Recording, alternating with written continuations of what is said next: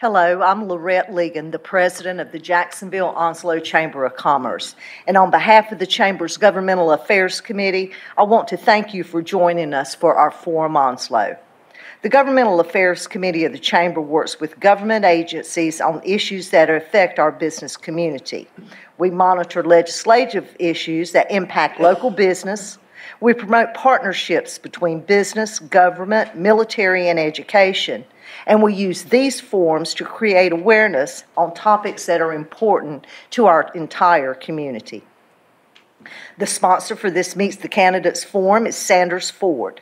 Sanders Ford is a family-owned Ford store that has been serving Onslow and surrounding counties since 1938. They believe a well-educated community is essential for a strong democracy. Sanders Ford is proud to be a sponsor of this forum, which is designed to better educate the voters in Onslow County. And now I would like to turn it over to our moderator, Mr. Elliott Potter. Hey, and thank you. My name is Elliott Potter. I'm the co-host of our radio morning show, live and local here, 96.3. Some of you have been on our show. I invite all of you to come to our show and be on it. I will say, too, that I've been moderating these programs and participating in them for almost 40 years, and I can't remember anything quite like this. This is a little bit different, especially in terms of U.S. Congress. Obviously, it's a watershed election across all party lines, and but it's also this is a special election. It's being held in perhaps not the best of circumstances, because I know that we are looking to replace somebody who was a friend to Eastern North Carolina and a friend to a lot of us here, Walter Jones. But you know, the circumstances are what they are. And we are certainly very glad to have each of you here, and what terrific interest we have had in this race. We've had to change the format a little bit because of the size of the field. Let me explain a little bit to you what we're trying to do. The questions will be general in nature, and this is like we do all of our Forum Onslows here. They're related to issues. These issues are going to be about the 3rd District in our region and our nation. They were developed by me with some input from some members of the Governmental Affairs Committee. We like to say that these are intended as forums and not debates. And the reason we say that is because we are asking the candidates to address the questions that we present to you, rather than remarks addressed to each other. You will each get an opportunity to make introductory remarks. That will be during the first appearance at the podium, and after that you will be called up again for a summation. Again, the candidates at the first round will be called to the podium in a random order. I will use the same basic set of questions. So there's going to be questions that I want to ask each of you to answer, and then there are going to be some others that I'm going to rotate through. Because it's impossible to ask everybody every question because of the time constraints that we have. But each candidate will have 5 minutes total. That's after you answer your introductory question. So you'll have 5 minutes total, and I'll throw you as many questions as we can get in with of course, as I explained to you earlier, 1 minute time limit for each question is what we hope that we can go by. The exact number of questions will be determined by how quickly you can get through them. And then after that, again in random order, we're going to recall you to the podium. If you heard a question that you didn't get a chance to answer, if you heard somebody say something that you maybe want to offer a different point of view on, or if you just want to talk about your campaign, that's your 90 seconds to do it. So we'll wrap it up with that. And for the audience, I would only ask that, and the audience has done great in the past, but we would ask that we would give all these folks a round of a hand right now for showing up, and we appreciate it very much. And we would then ask that we not clap again until the program is over, so that we keep it fair that way.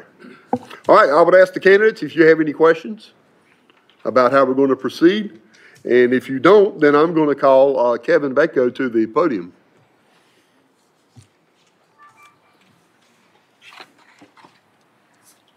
Kevin, please take a minute to introduce yourself to our audience and highlight what you feel distinguishes you from the other candidates in this race. I care about our country and its Constitution. We must defend it. I fight for our freedom of speech. I fight for our right to bear arms. I fight for our privacy. I fight for our parental rights and the rights of the unborn. I fight to limit welfare from disempowering those in need and to commit to warfare only when justly declared. I fight to fortify our borders and to protect our national identity. I fight for free market with less regulation and lower taxes. I fight to end the war on drugs and the prohibition of medical cannabis. My name is Kevin Bako. I fight for liberty. I fight for the equality of opportunity, and I fight for you. Okay, thanks. So now we're going to proceed with the questioning. If the next congressperson from the 3rd District, congressman, congresswoman, is a Republican, he or she will enter the U.S. House as a member of the minority party. What issues do you feel hold the most promise for getting something accomplished in a divided House? Well, our Republican form of government was designed with checks and balances to limit its ability to force change on us. So I don't think that political gridlock is necessarily a bad thing. Putting partisanship over representation, that's a bad thing. One thing that I think really unifies both libertarians, Democrats, and also Republicans is medical cannabis. It's in North Carolina, polls indicate 80% of North Carolinians support the legalization of medical cannabis. And I think it's because they recognize it as a safe, effective treatment for a wide variety of health conditions. And it's unfortunate that our state legislature has been refusing to support that issue. I think it does more harm than good. Okay. Up to $500 million in projects at state's military bases, including Camp Lejeune, New River, and Cherry Point in the 3rd District, could be impacted by the President's declaration of a national emergency at the southern border. The Commandant of the Marine Corps has said such plans could have an adverse effect on military readiness. What is your position on diverting military resources to pay for border security? Well, obviously we need to prioritize our military needs, but it seems to me that we should place our bases on U.S. soil at a higher priority than bases overseas. It seems to me there are quite a few bases that probably have outdated strategic value. So that is how I would approach that, is put the priority on our bases on U.S. soil. Okay. The future of Obamacare is again being called into question legally and politically. What do you think should happen to the Affordable Care Act? Well, I think we should let it go. I think that government doesn't do health care well. I see that health care is a service, not a right. We certainly have the right to go to a doctor and negotiate a price, but we can always go to another doctor to negotiate another price if it's not a mutually beneficial arrangement. So, you know, I think the free market does more for health care. It increases our choices, it increases our quality, and it minimizes costs.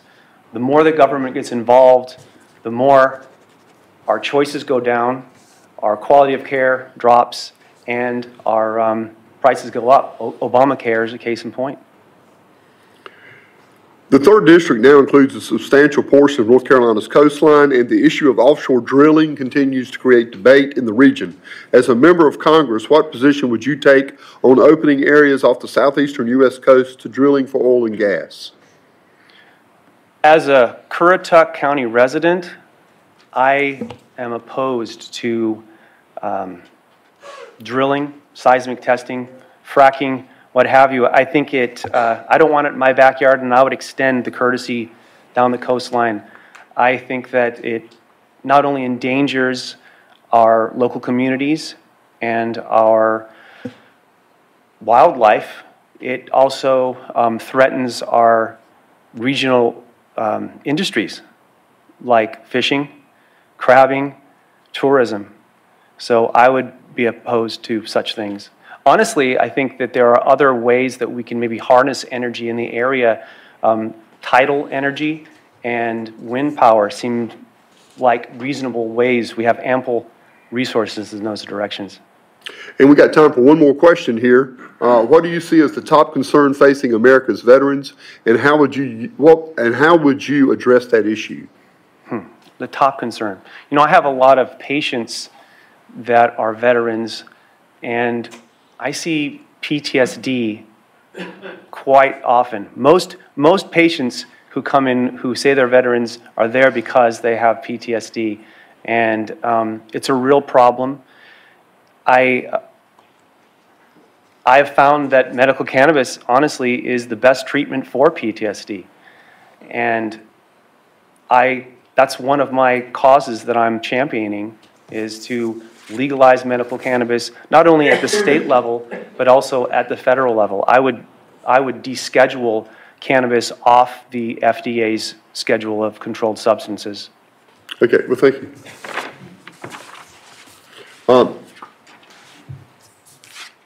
Next to the podium will be Phil Shepard.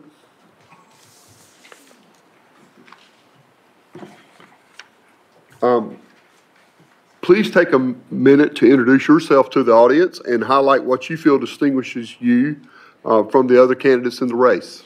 Thank you, Elliot. It's good to be in Onslow County tonight. It seems like we've been all over the eastern seaboard, but it's good to be home tonight. First of all, I am Phil Shepard. I was born and raised in eastern North Carolina, right here in Onslow County. I worked 36 years with the Marine Corps base at Camp Lejeune. I've been a bivocational pastor since 1997. And also, I guess what distinguished me as something different, I've served in the North Carolina General Assembly for 8 years, working on my 5th term, which gives me the opportunity to be a servant of yours.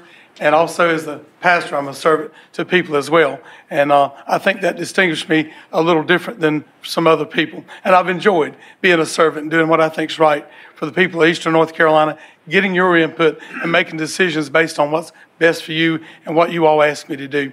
And I appreciate you. If the next congressman for the 3rd District is a Republican, he or she will enter the U.S. House as a member of the minority party. What issues do you feel hold the most promise for getting something accomplished in a divided House? Well, Elliot, I think that the issues that we can look at that we can agree on, it certainly wouldn't be any issues such as right to life and those issues, because I'm gonna stand firm on those issues, my conservative values and my moral values. But there are some issues when it comes to infrastructure and so forth, and bringing back funds to Eastern North Carolina. For instance, a couple of years ago, I went to Washington, D.C., and we lobbied the Department of Transportation for funds for our ports at Morehead City and Wilmington. And those are areas that I'm willing to compromise on in order to get funds for Eastern North Carolina. And after doing that, we did receive funds for our ports at both at Morehead and Wilmington. And so we were able to keep our channels cleared out and so on and so forth. So infrastructure is the area that I really work on, trying to provide funds for better VA centers here in Eastern North Carolina. I know here in Onslow County, I get a lot of complaints from veterans because they have to wait in long lines or the facility is not adequate enough for them. So those are the areas that I would be willing to work on with the Democrats as well as Republicans. Okay. Up to $500 million in projects at the state's military bases, including Camp Lejeune, New River, Cherry Point, could be impacted by the President's declaration of a national emergency at the southern border. The Commandant of the Marine Corps just this week has said that such plans could have an adverse impact on military readiness. What is your position on diverting military resources to pay for border security? I certainly wouldn't support anything that would affect our military readiness or our bases here at Camp Lejeune or at Cherry Point, New River Air Station. I think they're very vital. I believe we need a strong national defense, which also helps on the border. But I also think that we can fund that without taking money from the military. So I'd work to probably alleviate some of the funds that we're sending for aid over to foreign countries that are not our allies. We're sending a lot of foreign aid over to countries that are not our allies, that do not support us, and I'm sure there'd be plenty of money in that a budget to put toward the wall. Also, when you build the wall, you have to think about it in the millions and billions of dollars that you're going to save, because you're keeping illegal drugs from coming into this country that's destroying our children, our young people. Also, we're having to pay extra in our school system and our health system, and also with our security forces and law enforcement because of what's happening at the border. So building the wall would also return more money to the budget to do other things with. Some farm operations in North Carolina have been the subject of federal lawsuits and judgments in the millions of dollars. Some farmers believe their very existence is at stake. What, if anything, should Congress do to intervene? Well, as far as Congress is concerned, I can say this. We as the North Carolina General Assembly this past year intervened. Our farmers, especially our pork farmers, were under attack. They were going by the rules that were put into place by the North Carolina General Assembly several years ago, so they were obeying the law and doing what they were supposed to do. But then they came under attack because some lawyers from another state came in and pointed out some things that they didn't think were right. They went around eastern North Carolina and told a lot of neighbors that bought their homes knowing the hog farms were there.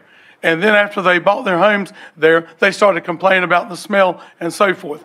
And the lawyers basically promised these people millions of dollars in settlements if they would take the farmers to court. So we intervened to help with that and to help the farmers in that situation, because I believe it was the right thing to do.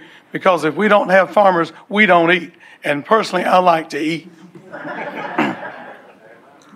What is your position on climate change and how it should affect or would affect national policy? Well, what I base my information on, I want the facts and the figures. I want scientific information that is proving that something really is going on there. And there's a lot I don't know about it. But I also believe that as part of nature and part of the world that we live in, that climate change has been going on for years, and some things are just naturally occurring along our coast and in our country. But I will entertain listening to facts and figures that are scientific, that prove that there is climate change or there is not climate change. But I believe our world is transitioning all the time. Our earth is transitioning all the time. And we need to do all that we can ourselves. Take responsibility. Keep your neighborhood clean. Keep your roads clean. Also, that we should do all we can to practice cleaning in our environment, taking care of things like that. Most farmers that I know, and I grew up on a farm, they were very effective when it came to taking care of the environment. They wanted to, because that's their livelihood. Can I trust you to give me a 10-second answer? What's the top concern facing America's veterans? Top concern facing Americans' veterans? Well, PTSD is one thing that's very important to them, but also is finding facilities. But I just wanted to get you to fill out your 5 minutes, but I appreciate it. Oh, okay. Okay, thank you. Thank you. Are you through with me? I am done with you. Oh, man.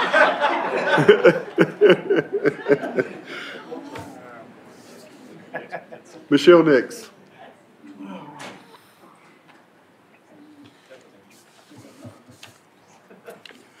Would you take a minute to introduce yourself to our audience here and highlight what you feel distinguishes you from the other candidates in this primary? Sure.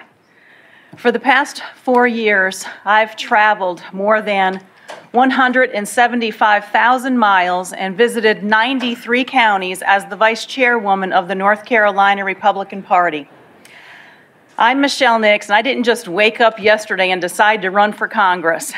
I've been working and traveling in this district and helping to elect Republicans and support President Trump's agenda. My friends on the stage are all going to tell us the same things. We all support President Trump. We all want to build a wall.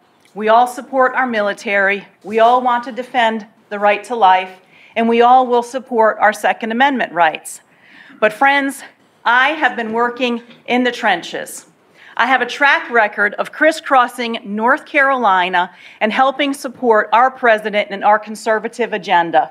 And if you send me to Washington, I'll promise to work just as hard for you as I have worked here in this district and across our state. No one will outwork me. I'm Michelle Nix. I'm asking for your vote, and I look forward to being your representative in Congress. Okay. Let me start with the questioning here, and I will ask you the same question I've asked the others, and that is, as a Republican, if you were elected to be the next congressman or woman from this area, whichever you prefer. You would enter the U.S. House as a member of the minority party. What issues do you feel will hold the most promise for getting something accomplished in a divided House? Well, while I will certainly understand, working together in a bipartisan effort, I will not compromise my conservative principles. However, I would be willing to negotiate on behalf of the people of the 3rd District, and I think I would be able to sit down with those people and have them direct me on which issues they think that we may be able to negotiate a best deal for the 3rd District. Okay. Up to $500 million in projects at the state's military bases, including Camp Lejeune, New River, and Cherry Point in the 3rd District, could be impacted by the President's declaration of a national emergency at the southern border. The Commandant of the Marine Corps has said such plans could have an adverse effect on military readiness. What is your position on diverting military resources to pay for border security? While I certainly understand that we want to have a safe and secure border, and I can understand the military's concern, especially down here in this area, I don't believe the two are mutually exclusive. I believe that we do need to have a strong border and we need to protect our citizens. That's the first duty of government, is to protect its citizens. So I do think that by protecting our border wall and the military would be better served, because we wouldn't have to divert resources if we were to have a strong border. And when I'm in Congress, I will work with other members to ensure that we do have strong border security and our military has the funding it needs to protect our citizens. Okay. The future of Obamacare is again being called into question, both legally and politically. What do you think should happen to the Affordable Care Act? It should be killed. The Affordable Care Act needs to be repealed 100% and wholeheartedly. Health care is not really a concern here. What the problem is health insurance. And I think that with the district here in North Carolina, there are a number of things that we can take a look at to help help the citizens or help the people of the 3rd District with those concerns. What do you see as the future of Social Security, including any changes or new approaches that you may feel could be necessary going forward? Well, I understand. My grandmother is a Social Security recipient, and so is my mom, and I think we should protect the benefits for the people who are receiving them. However, for the people who are currently paying into those benefits, I think it's going to be an issue. They should have the right to choose how their funds are being invested. So I would like to see Social Security privatized for those people who are paying in, but we do need to do what we can to protect those who are receiving the benefits, and also ensure that those who are receiving benefits are entitled to be receiving those benefits. And as the next Congresswoman from the 3rd District, I will work with other members to ensure that Social Security is protected for those who are receiving them. Some farm operations in North Carolina have been the subject of federal lawsuits and judgments that have gone into the millions of dollars. Some farmers believe their very existence is at stake. What, if anything, should Congress do to intervene? I'm not sure Congress should do anything to intervene, because I think we need to get that out of the way and let the free market work. If there are issues, then we need to reduce regulations and reduce taxes and let the free market work again. Okay. The issue of immigration is a complex one. It continues to divide the nation. What do you see as the key concerns that must be resolved? Securing the border. Our border needs to be secure. The problems with immigration and with the illegal entry into our southern border is a major issue. There's major problems with human trafficking, with opioid addiction. The border needs to be secure. And as the next Congresswoman from North Carolina, I'll work with other members to ensure that happens. What is your position on climate change?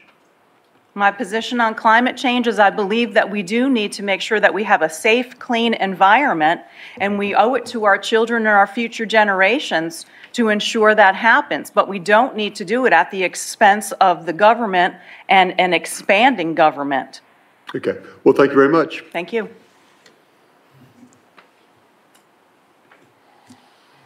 Dr. Greg Murphy.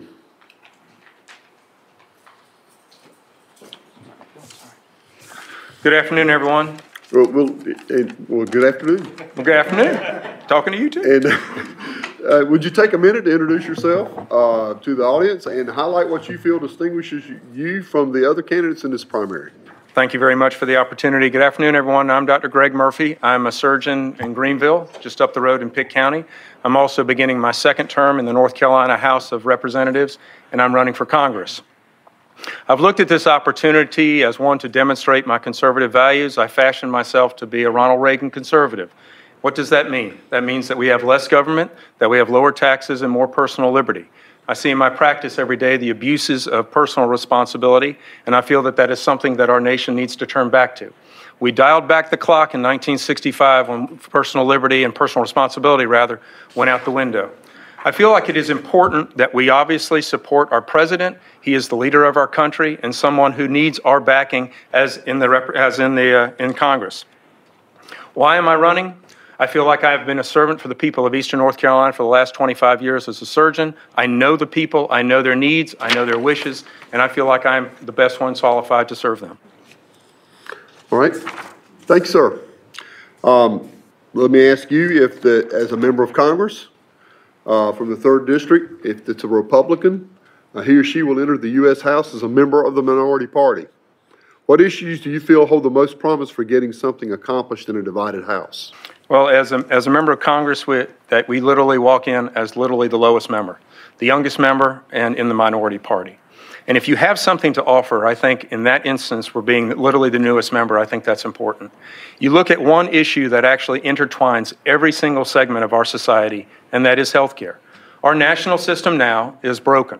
We now spend 1 out of every $6 of our gross domestic product spending healthcare. The most important cost sometimes coming off of an assembly line is actually healthcare for the workers. We have Obamacare, and I'll go ahead and speak to that, which is indeed a broken system that needs to be fixed. I look at that particular issue as a threat to us in the future. We are outspending our ability to care for our future adults or care for our future people, and I believe that's the one issue that actually needs to be addressed with immediately. Okay.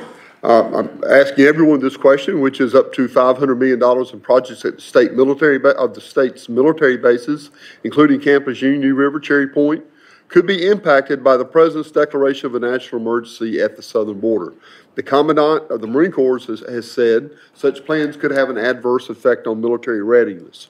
What is your position on diverting military resources to pay for border security? The Commandant has a Title X obligation to recruit, prepare individuals for combat and to defend our country. The southern border is a defense of our country. It needs to be fully funded. Yet I believe there is truly so much other fat in our government. If you look at other government programs and you look at the way our deficit is running out of control, we are spending money in other instances in other countries that needs to come back to the United States. I don't think our military needs to take the brunt of putting up a border wall on our southern border. What do you see as the top concern facing Americans' veterans, and how would you address that issue? I believe it's health care. I believe it's health care for a lot of our aging, growing veterans. I believe it's post-traumatic stress. I believe it's traumatic brain injury. I've actually introduced legislation in the North Carolina House to help deal with that. We look at those individuals who have literally put their life on their line to serve our country. They've sacrificed their life, their families, and everything for us. When they come back, they have problems adjusting back to our society. A lot of them are healthcare problems. I've actually worked in a VA system. I was a surgical resident, and I've seen the inefficiency that goes in that system. Without a doubt, we need leadership in that avenue to create a program for our veterans that's actually something that they can be proud of, and actually they will get good health care. Well, what do you see as the future of Social Security, including any changes or new approaches that you feel may be necessary going forward? The future of Social Security is a dim one. When they came out on Social Security in 1965, they labeled the age of 65 as the age. If that were done today, calculations would be where those individuals would actually be not available, or be rather available for government assistance. That age would be 92. We need to protect those individuals who now are in healthcare, but actually now give some realistic expectations of individuals who are paying into the system, who will have that in the future, that system probably won't be the same for them in the future. There is privatization. There are savings accounts that individuals need to start planning actually with personal responsibility for the future. We cannot make future promises that will bankrupt our country. What is your position on climate change and how it should affect national policy? I think it's based upon science. If you go back and you look at the fossil record, our Earth is over 5 billion years old. If you look at times, the Grand Canyon was created with water. We've had climate change throughout the millennium, throughout the years of our existence. The real question is, are we as humans affecting climate change? And I think the science, to be very honest with you, is very mixed. Are we actually able to change the clock that the Earth has been on? And I don't think that question has been answered. I don't think it should affect our economy. I don't think the Green Deal, pulling back things completely, I think the Green Deal will bankrupt our country. In about 30 seconds, if you can, the issue of immigration is a complex one. It continues to divide the nation. What do you think are the key concerns that need to be resolved? I think the key concerns, we're all immigrants in this country, one form or another. The key concerns is that we have good laws in the law book right today. We're not enforcing them. We actually have, I've talked to individuals who have come into this country legally. Those are the ones who are most incensed and most infuriated. The individuals can come in just by walking in. They've worked hard, they've gone through the process years and years. We need to actually enforce the laws that we have a physical border in our southern border, and actually take care of the individuals that come into our country legally. Well, thank you, sir. All right, thank you very much. Gary Sierras.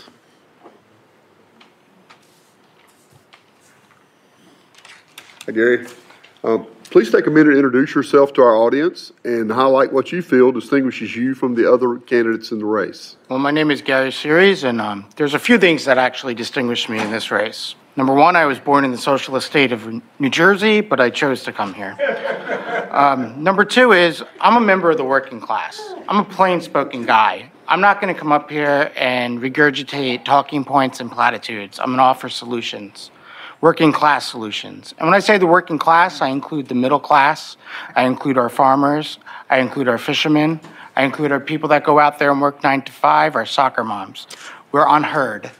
We are ignored by the elites of both parties. I'm also not going to come up here and give you a biographical sketch and tell you that I deserve this position, that I've earned this seat. This is the people's seat. I believe in citizen legislators, and that's what I would be. If the next member of Congress from the 3rd District is a Republican, he or she will enter the U.S. House as a member of the minority party.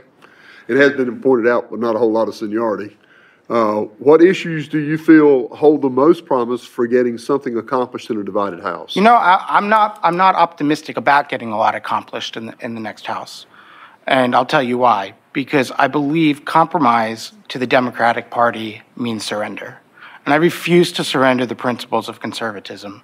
I refuse to bow down and just work with the other side and have politics as usual. We have real issues in this country, and there is no compromise on socialism.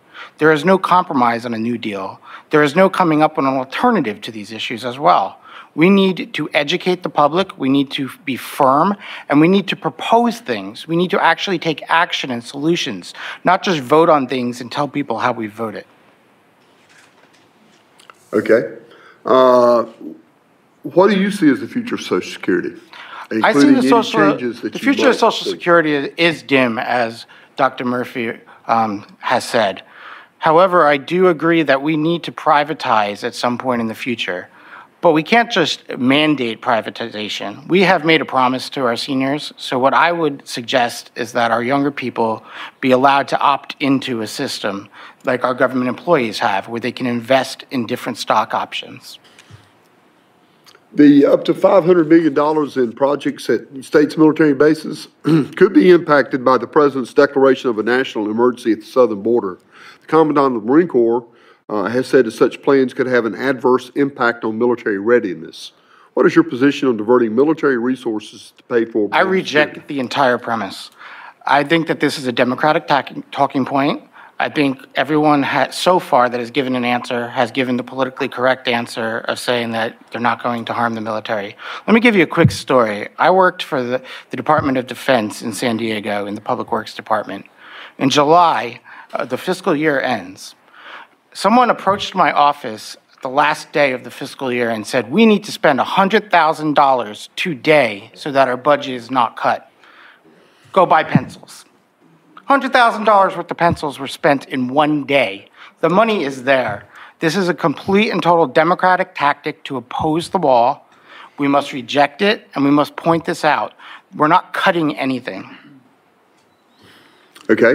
The 3rd District now includes a substantial portion of the North Carolina's coastline, and the issue of offshore drilling continues to create debate in the region. As a member of Congress, what position would you take on opening areas off the southeastern U.S. coast to drilling for oil and gas? It is completely irresponsible of any federal legislator to stand in the way of economic development. Completely irresponsible, especially when we have in this district an unemployment rate which exceeds the national average. We have a per capita income that is lower than almost any other district in the country. If this is going to provide jobs, we need to support it. The environmental impact of it is minimal. It has been propagated by left-wing groups that there would be an economic impact because they believe in socialism. This is all the opposition to this comes from left-wing groups. What is your position on climate change and how it should affect national policy? Climate change is a neat way for elites to say the word weather. Period. What do you see as the top concern facing America's veterans, and how would you address that issue? The top concern is that under the Obama administration, the Veterans Administration was gutted. Not only was it gutted, the services that were offered to our veterans were obliterated. My father is a veteran, and he had to wait 7 months to get ocular implants. This is insane. To get an appointment to get ocular implants. We need to support the President's reforms of the Veteran Affairs Department, but we need to also make sure that our veterans' funding is there, but we also need to make sure that we remove all the regulations that we currently have in place that are keeping our veterans from seeking out private services as well. What do you see as the top concern facing Americans' veterans? The top concern facing it is what I said. It is that our Veterans Affairs Department needs to be reformed. The services provided to our veterans are abysmal. They're getting better under the Trump administration, but when you have served this country, you should not have to wait 50 days, 60 days to see a doctor. It should be within a few days. It is a shame. It is a travesty that we do this to our veterans. Well, thank you. Thank you. Next up is Phil Law.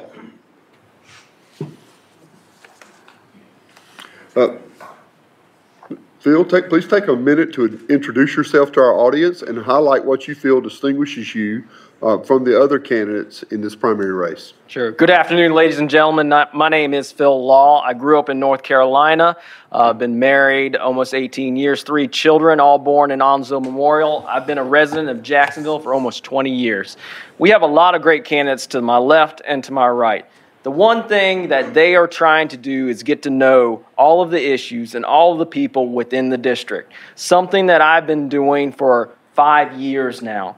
We need someone who is ready to go in D.C. right now with the issues, with the networks, and that is me. And I am ready to go up there, hit the ground running, and fight the fight for all of you. If the next member of Congress from the 3rd District is a Republican, he or she will enter the U.S. House as a member of the minority party. What issues do you feel hold the most promise for getting something accomplished in a divided House? That's the truth of the matter. So the Speaker of the House is Democratic. The Democrats hold the majority. As a Republican, as a minority, as a freshman, going in there, I will have zero power, let alone being on any sort of committees. All the committees have been chosen. What I would like to focus on going in there is our offices. So right now, I've learned that there's been a lot of defections in the congressional office. So going as a new congressman up there, there's going to have to be a lot of triage. So I'm going to have to evaluate the current staff and probably hire a lot of people as well. So that's something that I think is desperately needed here in Eastern North Carolina. We need constituent services as our top #1 issue from the congressional individual that's going up there. Up to $500 million in projects at the state military bases could be impacted by the President's declaration of national emergency at the southern border. The Commandant has said such plans could have an adverse impact on military readiness. What is your position on diverting military resources to pay for border security? Listen, the number one issue that is threatening our national security is our debt. And a large contributor to that debt are our social programs. And a large majority of users of those social programs are non-citizens. We have to secure our border. And if we do not do that, it will affect generations into the future. Our inaction on this has caused this issue, and our indecisiveness on this will doom our country. We have to build the wall right now. It is an investment in our future for a large payoff in the horizon. The future of Obamacare is again being called into question, both legally and politically. What do you think should happen to the Affordable Care Act? Obamacare has been a disaster, no lie about that. I think it cost millions of dollars just to develop the website. Personally, I actually use Obamacare. I'm an individual contractor a lot of the time, so I had to buy medical care on the open market. With my 5-unit family, it was $1,500 a month with a almost $13,000 deductible. It is ridiculous. What we need to do is have a conservative solution and try and get government out of the way. We don't need to be picking winners and losers. Let's allow individuals to buy policies across state lines. Get rid of the medical device tax. Allow the free market to work. We have to get out of the way. Thank you. The 3rd District now includes a substantial portion of North Carolina's coastline, and the issue of offshore drilling continues to create debate. As a member of Congress, what position would you take on opening areas off the southeastern U.S. coast to drilling for oil and gas? Thank you. So this is a very contentious issue, and I know if you go one way or the other, you'll anger one party or another. However, as previously stated, our unemployment in this area is pretty dire, and I feel that the offshore drilling will invigorate the economy out here, and I think it's something desperately that we can utilize, especially with our fishermen that are being regulated out of work. They can transition to this very easily. We can also utilize, and something that I really prefer, is utilize the ports that we have in Morehead City and Wilmington to offload a lot of this product. It's something that I think we need, and something that we can definitely advocate for. The issue of immigration is a complex one that continues to divide the nation. What do you see as the key concerns that must be resolved? So we have a lot of concerns about the immigration, not only on the southern border, but also visa overstays. From the border, we see a lot of illegal immigrants that are coming over the problem is we don't know who they are, because we don't know what their criminal background are, what diseases they may have, what they're carrying across the border. We see a lot of these illicit drugs coming over. We want the best and the brightest to come into America. We are the beacon of democracy for the whole world. We need the secure border. We need it now. And if anyone tells you otherwise, you go look around the rest of the world. They all have walls. Every single other country does, and they work. And a great example is I've been to the border in San Diego, San Ysidro. In the 80s, there was no wall, and they had a problem. Now it's one of the most secure spots in the whole country, and they don't have a problem with it anymore. Thanks, sir. Thank you. Paul Beaumont.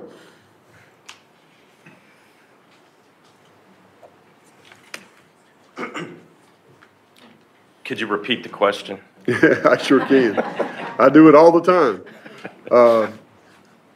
Please take a minute to introduce yourself to our audience and highlight what you feel distinguishes you from the other candidates in this primary. My name is Paul Beaumont. I am a graduate of one of the hardest academic institutions to get into in this country. That's the U.S. Naval Academy. I graduated from there in 1984 with an aerospace engineering degree, and I went on to be a Navy pilot. I Probably one of my best successes in life has been my wife, Christine, who she and I have been married together now for 35 years. We've lived in this district for the last 21 years, and we have 11 children and 5 grandchildren. I was accused in Dare County. No, I'm not trying to create my own congressional district, and I continue to apply that philosophy. So my experience after the Navy is in manufacturing, it's in the green industry, it's in the recycling industry, and it's in the Department of Defense. I am well aware of the status of our military readiness in the weapon systems that we have, and would like to serve this district the way I've served Currituck County as a commissioner and bring those skills to bear. If the next member of Congress from the 3rd District is a Republican, he or she will enter the U.S. House as a member of the minority party. What issues do you feel hold the most promise for getting something accomplished in a divided House? I think as the second most junior member of Congress, because I think 09 will be in there in the same run, I'm pessimistic as far as how much working together is going to go on. My entire career has been built on building teams that have been effective from the aircraft I flew. I had an 18-member crew in that aircraft. And, I'm willing to work with those on the other side of the aisle, but I do not hold out a great hope for that. However, I can, even as a Republican congressman, affect some of the challenges that we are experiencing in the 3rd District. And I'll use the U.S. Army Corps of Engineers, for example. Government overreach creates an adverse environment for development. In Currituck County, we have multiple projects that have been stymied and stopped by the Army Corps of Engineers, and I believe with leadership and with bringing the concerned parties together, I can see economic benefit by exerting that concern. And I'm sure you've heard this question, but up to $500 million in projects at states' military bases could be impacted by the President's declaration of a national emergency at the southern border. The Commandant of the Marine Corps has said that such plans could have an adverse impact on military readiness. What is your position on diverting military resources to pay for border security? The key term in both of those statements was could. And I acknowledge that there may be a risk to some of the military construction and some of the operational readiness concerns that the Commandant shares. Those I would interject as strongly as possible to evaluate those individual programs, but the paramount concern in this country is our border security. It is the only thing that separates us from losing our identity as a country. It's our way of life. And those resources are necessary to preserve not only our culture, but in fact, all the illicit activity that's coming across that border, from drugs to sex trafficking, et cetera, that has to stop. What do you see as the top concern facing America's veterans, and how would you address that issue? As a Navy veteran, I can categorically tell you that health care is the number one concern of the veterans. The new veterans, right, the younger generations that are coming out, have a significant amount of benefits associated with their government service or their military service, but absolutely veteran care is the greatest concern. I would like to see other options. I appreciate President Trump and what we're doing, but I'd like to see increased evaluation of privatizing government health care or veteran health care. Well, what do you see as the future of Social Security, including any changes or new approaches that you feel may be necessary going forward? Repeating what's been heard a couple of times, the long-term outlook of Social Security is dismal.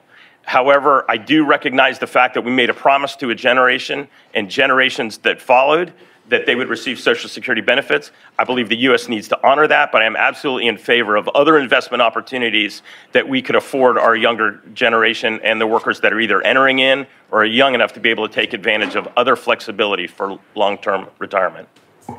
The 3rd District now includes a substantial portion of the state's coastline, and the issue of offshore drilling continues to create debate. As a member of Congress, what position would you take on opening areas off the southeastern U.S. coast to drilling for oil and gas? I am not in favor of drilling for oil off the coast in any case. One of the things that's misunderstood many times that are opponents to offshore oil drilling are the fact that seismic testing in use for exploring for oil that's the oil industry is the only one that would be affected by that, or our coastline would only be affected by that. The reality is those that would promote offshore wind uses the same seismic testing necessary in order to construct the towers that those windmills are under. So I would be opposed to any seismic testing and offshore oil exploration. I'd ask that you give me an abbreviated response to this one. What do you think should happen to the Affordable Care Act? There's nothing affordable in the Affordable Care Act. Okay, you actually get another abbreviated one. What's the key concerns of immigration? Key concerns of immigration are that we do not have an expeditious manner to ensure that people that should be here or are willing to go through the process can be thoroughly vetted in order to be able to effectively immigrate into this country. It is an offense to those that did the process legally to watch people that are coming in through backdoor channels and wind up getting the same thing that they fought so long to get and were patient enough to follow the law. Okay, thank you, Mr. Beaumont. And our next up is Michael Speciale. Sir, please take a minute to introduce yourself to our audience and highlight what you feel distinguishes you from the other candidates in this primary. Everybody has a problem pronouncing my name. It's pronounced Michael. Michael Speciale. What differentiates me from the other guys is I'm in my fourth term as a legislator, so I am in the legislature. I've been able to work with everybody up there. I've been referred to as the conscience of the House by leadership. They said, the phrase they used was, Representative Speciale reminds us of those things that we tend to forget when we get in a hurry to pass legislation. And you bet I do. I read the bills and I make sure that they follow the Constitution and things that it's supposed to. I am a retired Marine. That's my lovely wife back there. Next weekend, we'll be married 45 years. She's also my legislative assistant. Okay. If the next member of Congress is from our district is a Republican, he or she will enter the House as a member of the minority party. What issues do you feel hold the most promise for getting something accomplished in a divided House? There's a lot of things that we can work on. Regulatory reform, things that we've done in North Carolina that have helped business prosper, that have made things go here. I've worked with the other side. For example, just a quick example that comes to mind. Our EMS, after an emergency, it costs thousands of dollars to run a helicopter to look at what happened, to look at the flooding after a hurricane or something. We wanted to make sure they had drones that they could use, which is a lot cheaper, and they can still get all the video, everything they need. I wanted the Democrats and the Republicans to vote for this bill, and so I worked with them, and we got it done. There's a lot of things we can work on. Everything doesn't need to be partisan. Up to $500 million in projects at the state's military bases could be impacted by the president's declaration of a national emergency at the southern border. The commandant has said such plans could have an adverse impact on military readiness. What is your position on diverting military resources to pay for border security? There's enough money going into programs that need to be cleaned up. There's enough waste in the federal government where we don't need to do that. That's a red herring. It doesn't need to be done. Okay. Some farm operations in North Carolina have been the subject of federal lawsuits and judgments in the millions of dollars. Some farmers believe their very existence is at stake. What, if anything, should Congress do to intervene? I do believe it is a state issue. I don't believe it's a congressional or a federal issue. And we did in the state, as one gentleman had said, we did pass tort reform in that area, and we limited the liability because we were getting people from out of state, big time attorneys coming in and trying to convince people that they need to file suit. The issue of immigration is a complex one that continues to divide the nation. What do you see as the key concerns that must be resolved? We need to secure our borders. That's the number one responsibility of government. Any government is the security of the people. The borders, if you don't have secure borders, you don't have a country. We need to secure it. Then we need to follow the laws that we have. Some of the laws that we've had on the books were effective for decades, and if we were to follow them, we'd be able to resolve a lot of the problems. The 3rd District now includes a substantial portion of the coastline of the state. The issue of offshore drilling continues to create debate in the region. As a member of Congress, what position would you take on opening areas of the southeastern coast, off the southeastern U.S. coast for drilling for oil and gas? one of the things that makes this country great is we're able to be self-sufficient, and that includes in energy and providing energy. If we need to drill off the coast in order to keep ourselves self-sufficient, then I certainly support that. The technology has come a long way. The spill in the Gulf was using old technology. It was poor performance, everything else. We don't have to worry about that. It'd be far enough off the coast. But that's really, the whole question is moot because there's not enough money in it. And they're not going to spend, the oil company's not going to spend the money, millions of dollars to pull it out of the ground when there's so much already available on land. What's your position on climate change and how it should impact national policy?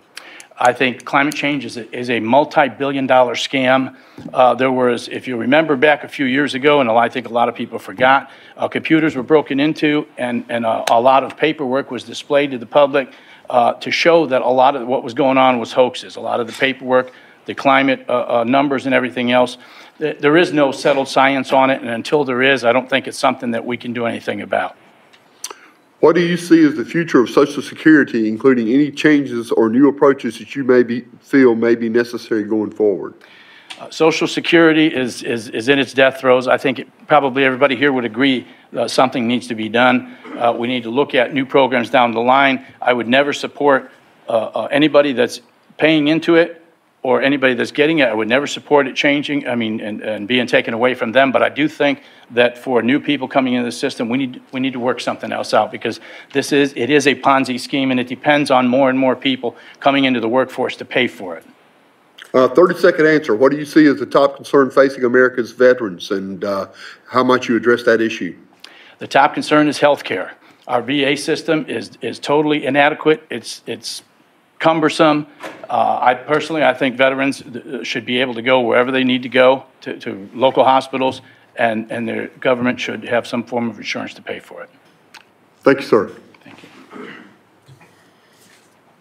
you. Eric Rouse. How you doing? How are you? Mr. Rouse, please take a minute to introduce yourself to our audience and highlight what you feel distinguishes you from the other candidates on this up there with you. Well, I want to appreciate you having this forum, and as you all can tell, I am from Eastern North Carolina by my accent. I've lived here my whole life. I was born in Kinston, Lenore County, went to East Carolina University, met my wife, brought her back to Kinston. We have 2 children, Anna and Magnum. Anna 16, Magnum's 11. And we started our life together. I have 5 companies that I currently oversee and manage. And I know a little bit about making a payroll. I know a little bit about reading the income statement and staying on budget.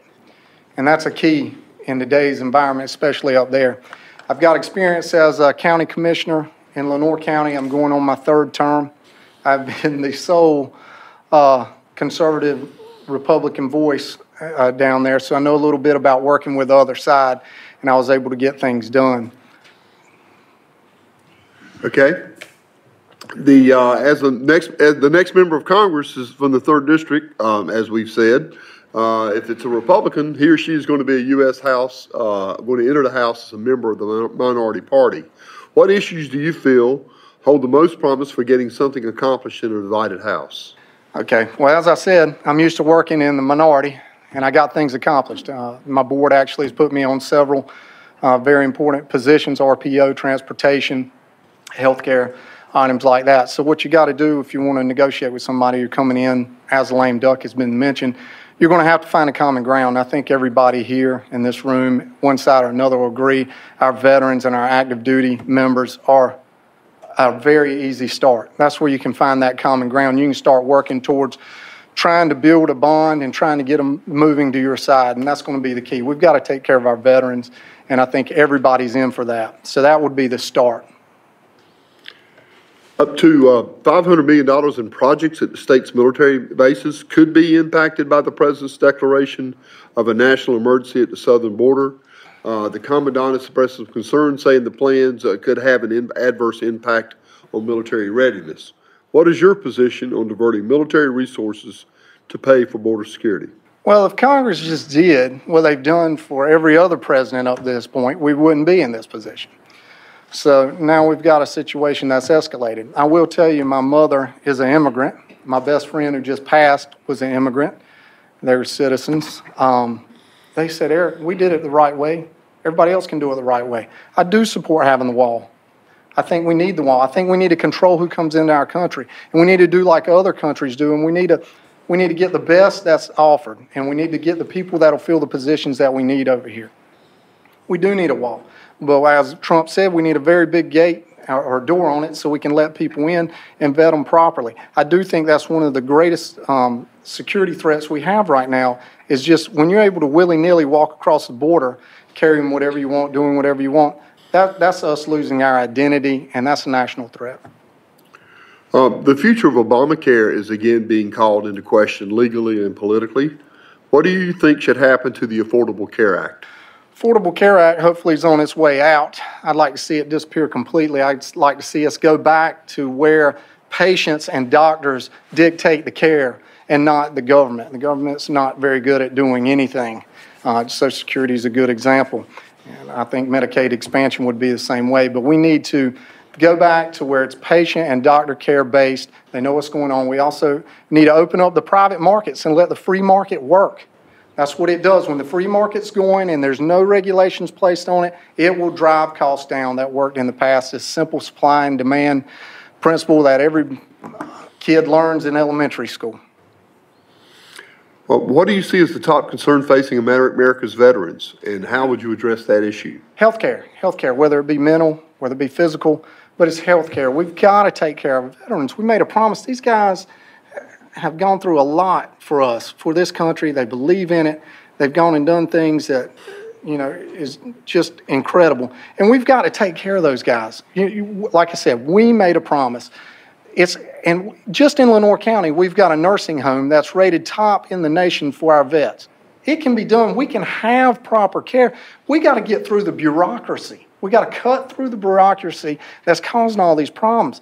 I wouldn't be opposed either to some form of privatizing the healthcare system for the veterans so they can go to different hospitals, or they can, instead of waiting in line to try and get in one hospital, they can go over here. If they can't get in at the Veterans Association, they can go to the local hospital and get treatment, or they can go to their local doctor and get treatment. Well, what do you see as the future of Social Security, including any changes or new approaches that you feel may be necessary going forward? We made a promise to our citizens, our elderly, and there's a lot of people on it. They rely on it. I do think we need to take a step back, look at it, and actually start allowing people that are younger that know it's not going to be there for them the opportunity to start investing in their own future, whether it be in stocks, bonds, private set-up programs where they can do this. Now, if we do that, it'll be successful. The free market, the private market will come in, it'll be successful, and then you'll get back to what it was originally intended, which was a supplement and not a retirement program for the American people. And that's what we need to get back to. What is your position on climate change and how it should affect national policy? Well, Al Gore told us by now we would all be underwater by about 5 foot. Hundreds of thousands of acres would be underwater. We're all standing here. I don't see that. I do believe we're coming off and it's scientific fact, we're coming off an ice age. So yes, the climate's going to warm up. Should we do what we can to help the environment? Absolutely. Recycle. Take care of the environment. That's our job as people, as stewards of the environment. We need to look after it. But we also, we got to understand what's going on, and it needs to be fact-based on what's happening. I mean, they can't even predict the weather at the end of the week, so I don't see how they can tell us climate change is going to happen. Okay, thank you. We appreciate it. That's it? That's it, man. I have a minute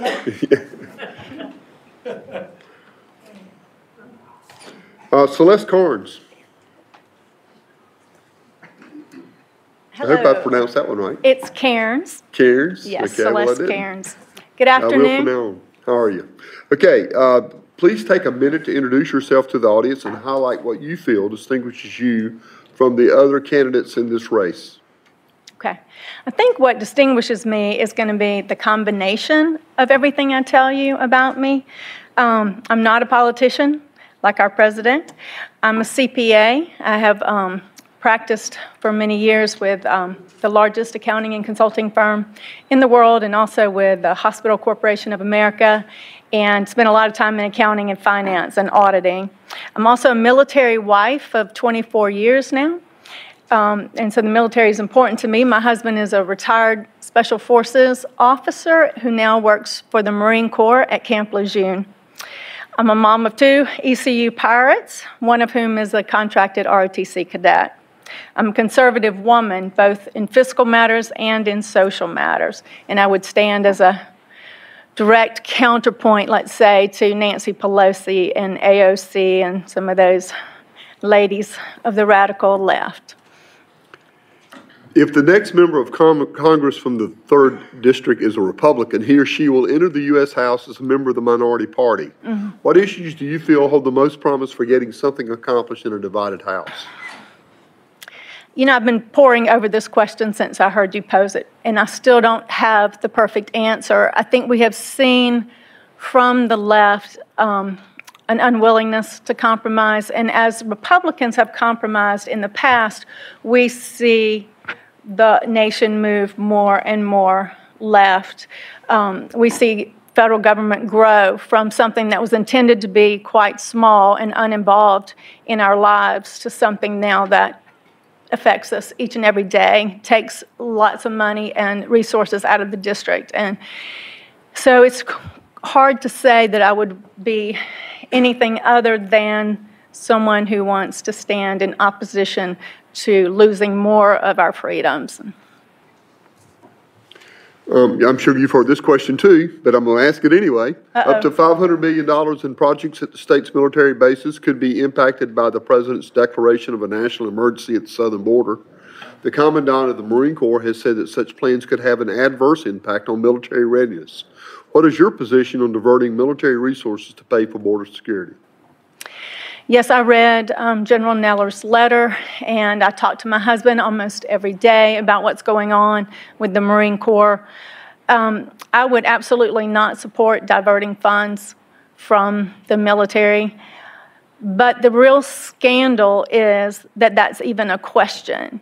You know, our national security and our border control is something that the federal government should pay for. And it's this scandal that we could not get the Democrats to approve the funding that we need for border security. So I hate that that's even a question, because to me they should be mutually exclusive. The future of Obamacare is again being called into question. What do you think should happen to the Affordable Care Act?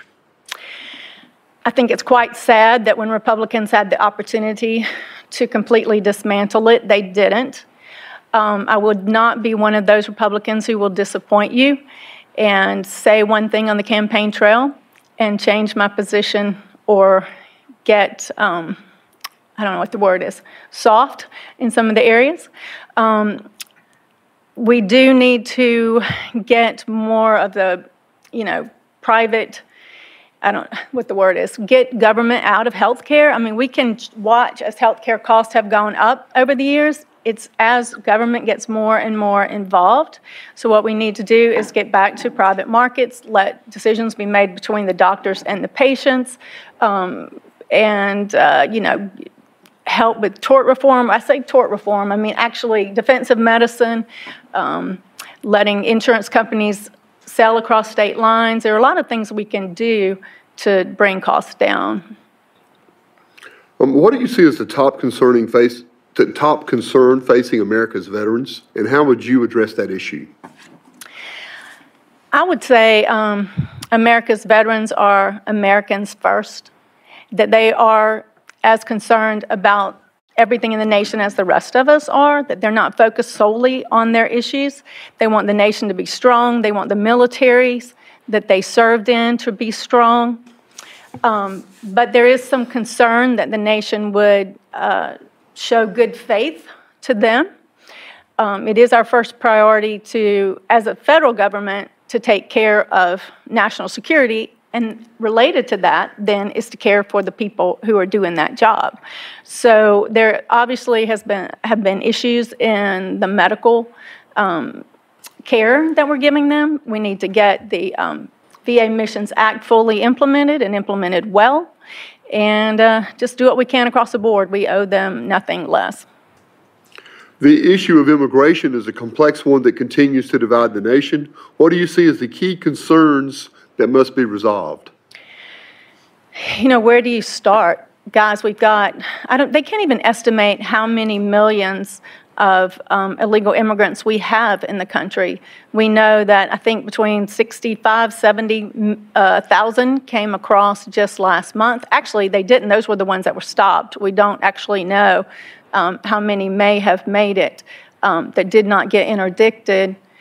But illegal immigration affects us from a fiscal standpoint across the board. The cost to our medical system, the cost to our education system. Guys, you know, our kids, their schools, what we see in the inner city with gangs, what we're dealing with drugs. There's not one thing that I can say is the most important, because it's a horrible problem across the board.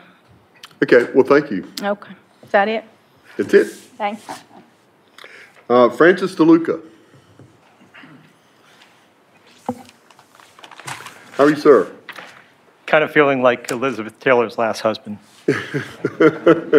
Well, maybe you can do a little better. Please take a minute to introduce yourself to the audience and highlight what you feel distinguishes you from the other candidates in this race. I'm Francis DeLuca, and I'd like to ask for all of your vote for Congress. Jacksonville is kind of a constant in my life. I was born here, grew up here, went to school all the way from infant of Prague to Jacksonville Senior High School. Then I went to college, joined the Marine Corps. First duty station after flight school was back here at New River, flying 53s. After I left active duty, I joined the reserves, went off, started living a civilian life, called back to active duty with my reserve Huey Squadron, came back to Jacksonville to deploy to the first Gulf War flying, came back home, went back to life, got called back to active duty. By this time, I was drilling with 2MEF. I got called back to active duty for OIF. Came back here, ended up spending 6 years here on active duty again, and then went over, fought OIF, and now I'm back here running for Congress. In between that, I raised a family, 2 daughters, 2 grandchildren, and I ran the Civitas Institute, a conservative advocacy group in North Carolina. Thank you. The next member of Congress from the 3rd District, if he or she is a Republican, will enter the House as a member of the minority party. What issues do you feel hold the most promise for getting something accomplished in a divided House? Actually, I don't look at it as what issue are you going to accomplish. What issue are you going to lay the groundwork for that when Republicans are back in the majority in 2020, that you can actually get done? And I think probably the best hope of working with Democrats is on the veterans issues, because they're always looking to show their military credibility, so you can get some people to cooperate you as we try and improve the healthcare system for veterans.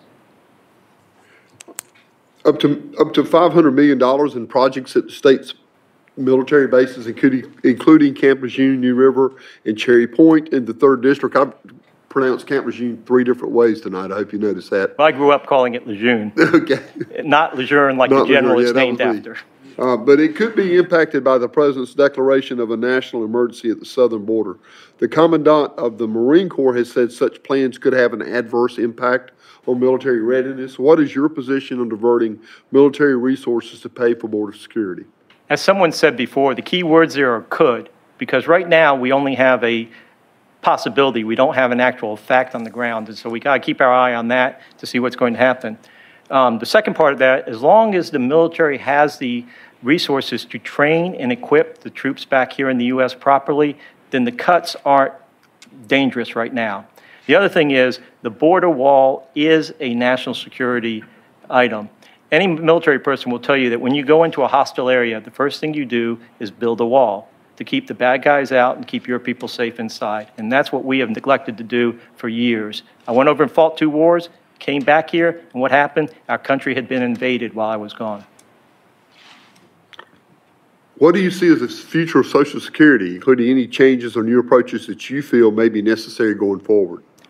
Well, Social Security, all the entitlements are big contributors to our growing national debt. And that is the single biggest security threat we have. Because if that gets too big, Won't matter what we try and do, we won't have the money to do it. And if we endanger our currency and it loses its place as the reserve currency in the world because people see us printing money, are fiddling with interest rates to try and pay our bills as interest rates go up, then we lose that reserve currency and we no longer can spend the money cheaply like we've been spending it. So on Social Security, we have to look at it in terms of reducing the growth of it, making sure that people who have already planned on it get it, and then look ahead to start a ramp that takes it down as less of a problem. What do you see as the top concern facing Americans' veterans, and how would you address that issue? Well, one of the things I'd like to say is that the military has done a much better job of preparing the men and women to leave the military. It used to be that you left and nothing happened. You know, basically, thank you, quick physical, you're out. Now there's a lot of preparations and classes before people leave the military to try and help prepare them. It doesn't help everybody, so that's one good thing. But the health care, as everybody said, is the major problem, and that's where I see that we need to do a major revamp of the VA. We need to stop sending people to localized centers. We need to give them the resources to get care in their hometowns with their home doctors and their home hospitals, and that way we not only let them interact with someone they know, we also put needed dollars into the 3rd District medical system. What is your position on climate change and how it should affect national policy? Anybody who follows my personal Facebook page will see that I love warm weather. So if that means warm weather, I'm all for it. But I think that, you know, climate change is a occurrence. We had several hundred years ago, there was an ice age in Europe, the Little Ice Age. If you look it up, you can see. And that, you know, the climate changes, and we just have to be ready to adapt to those changes. We cannot stop them, I believe. What we can do is make sure that we have economic growth so that we have the actual resources to harden our infrastructure and adapt to a changing climate. If we make ourselves poorer, we won't be able to afford to do that. Some farm operations in North Carolina have been the subject of federal lawsuits, huge judgments in millions of dollars. Some farmers believe their very existence is at stake. What should Congress do about it? Well, I think Congress should do a lot of what North Carolina did over the last few years in terms of tort reform. One of the things they can do is stop the punitive damages. People can collect economic damages. In other words, if you want to sue, you can sue, but you can only collect what you've really lost. You can't get, we're going to punish this farm for being a bad neighbor. That's not what the system should do. It should say, okay, if you had a financial loss, we will make you whole. But if you didn't have a financial loss, it's not the lottery. Lawsuits should not be a lottery. They should be a way of getting justice. Thank you, sir. Graham Boyd, I see you back there.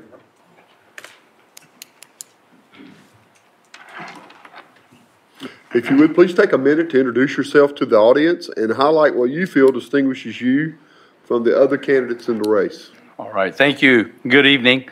It started as afternoon and now it's turned into evening. So I'm Graham Boyd. I'm a farm boy from Pinetown, North Carolina. That's in Beaufort County. Went to high school in Bath, North Carolina.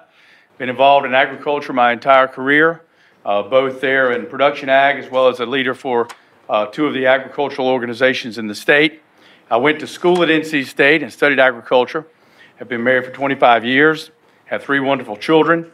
And I would say the distinguishing factor between me and the rest of the field is that I'm delighted to have the endorsement of Agriculture Commissioner Steve Troxler for my campaign in this primary. If the next member of Congress from the 3rd District is a Republican, he or she will enter the U.S. House as a member of the minority party. What issues do you feel hold the most promise for getting something accomplished in a divided House? Well, Elliot, I spent a lot of time on agricultural issues advocating on our behalf in North Carolina. One of the biggest ones, one of the heaviest lifts we ever did was a tobacco buyout, which many of you in the room probably were participants and beneficiaries of. As a $12.5 billion deal, the largest infusion to cash here in North Carolina. I was sitting in the gallery the night that the legislation passed. My point is it takes a good decade to advance monumental topics of that type. So what are the national huge issues that are going to require a bipartisan coalition of working together? The things that really can't be categorized necessarily into one camp or the next. Infrastructure. Our president has prioritized it. We all need it. So we need to work across the aisle in unison. What's good for America? Health care reform. Listen, it's a huge lift. You will not get it through without some coalition and bipartisan of everybody agreeing to put the bickering aside and serve the needs of the people of the United States. Immigration reform is another huge lift, and it will take, because it is very divided, it will take coming together, and then ultimately for us here in Eastern North Carolina, disaster mitigation, that's a nationwide issue. Okay, thank you. Sorry, I went over my time. That's all right. We'll stop you next time. That's all right. You can finish your sentence at the end of that. Up to $500 million in projects at the state's military bases, including Camp Lejeune, New River, and Cherry Point in the 3rd District, could be impacted by the President's declaration of a national emergency at the southern border. The Commandant of the Marine Corps has said such plans could have an adverse impact on military readiness. What is your position on diverting military resources to pay for border security? The Commandant has 100% of my support. I oppose taking a rating or diverting any funds from our military services, military personnel has to be our top priority. We certainly need to find the funding elsewhere within, within the trillions of dollars that are the appropriations process. We cannot deplete or reduce our military. Some farm operations in North Carolina have been the subject of federal lawsuits and judgments in the millions of dollars. Some farmers believe their very existence is at stake. What, if anything, should Congress do to intervene? Listen, I am acutely, intimately familiar with this one.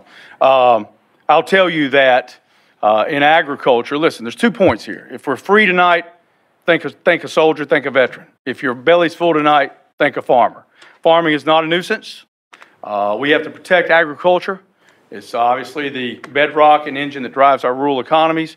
These frivolous lawsuits, tort reform is one of the ways to address them. I do think it has national implication. I applaud the members of the legislature here who, through the Farm Act, have supported the proper controls. But other states are paying attention to this, and they will be next, particularly those states that are heavy in animal agricultural production, Delaware, Missouri, et cetera. So we have to put boundaries in there to prevent this chase of money, and that's what it is.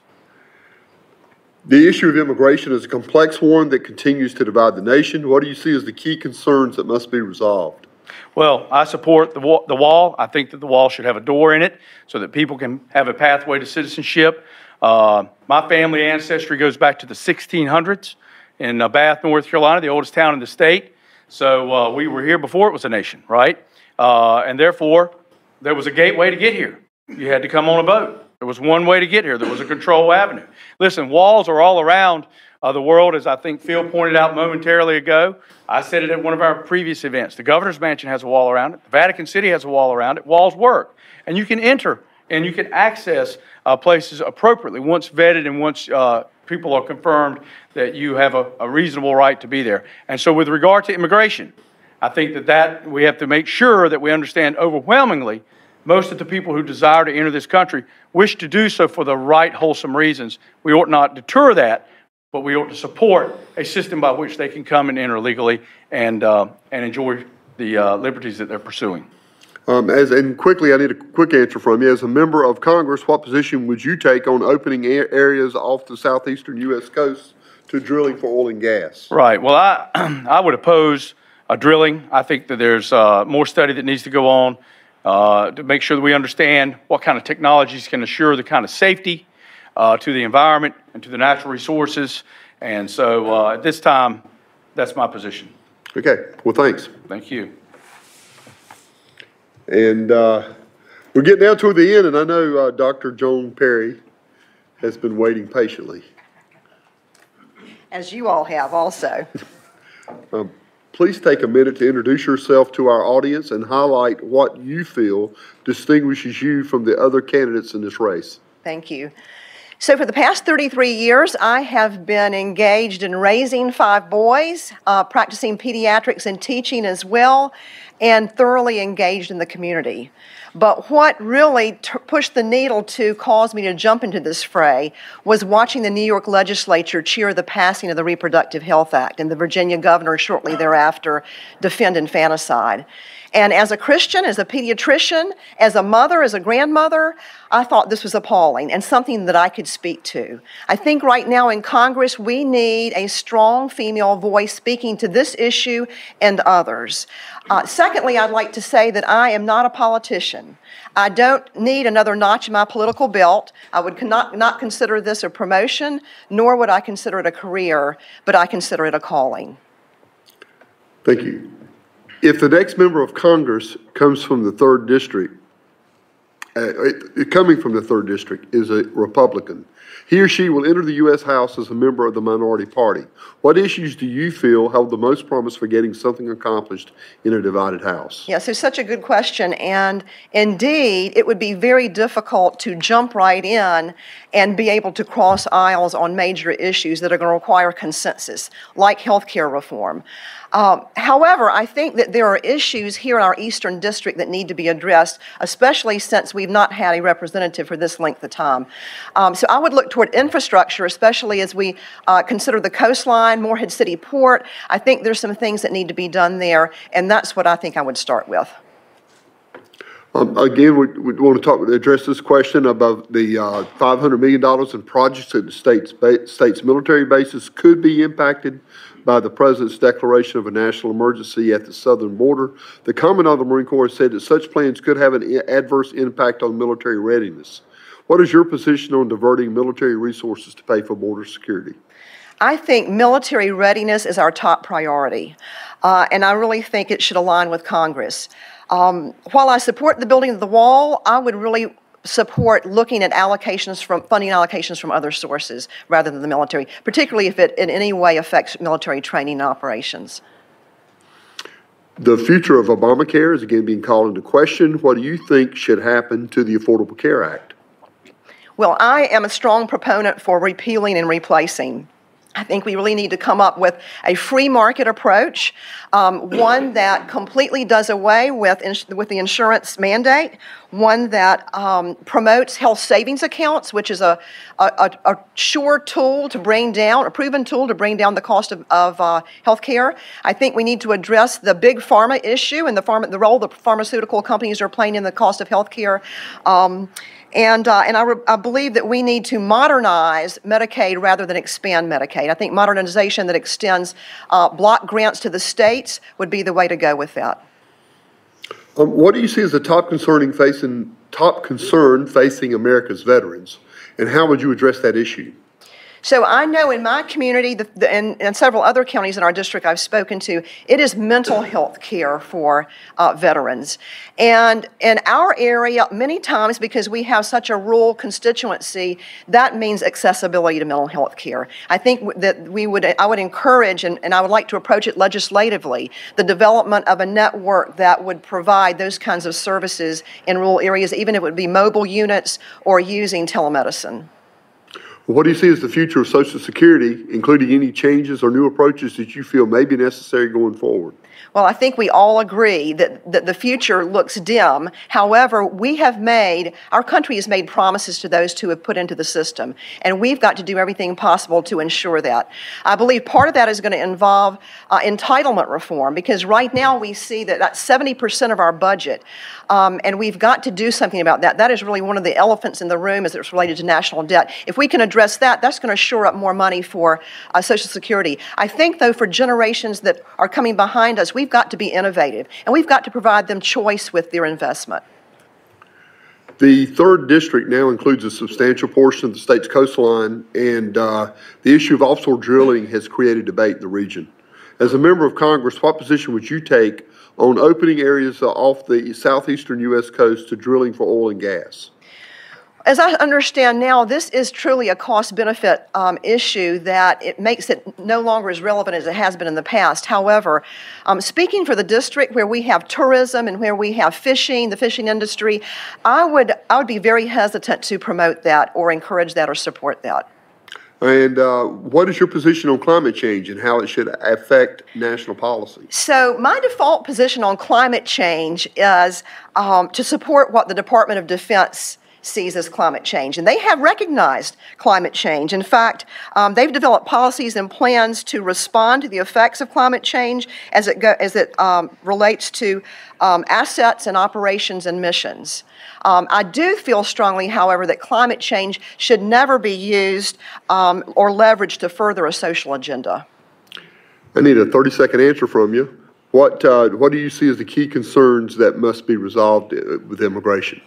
So I approach immigration like I would a bleeding pediatric trauma patient, and that is, first you have to stop the bleeding, and that would be taking care, securing the border.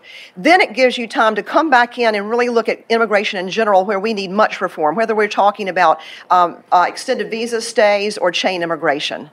Okay, well, thank you very much. And I tell you, I said we couldn't clap for anybody, but I think we should clap for Michael Payment. Because he's the final one up to the podium. Let me stretch my legs for a minute. Wow.